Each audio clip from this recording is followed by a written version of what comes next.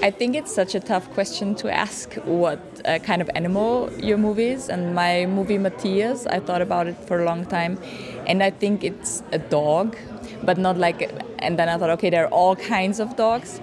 I think it's like stray dog, but like it's still teenage dog that didn't find his place yet, and searching for a place to belong.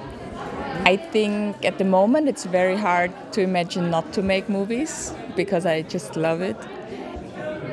But I work on the side as a presenter for live events and film Q&As and all of that. And I think partly I would make more of this, but I can't imagine not doing something creative. So it would still be something writing,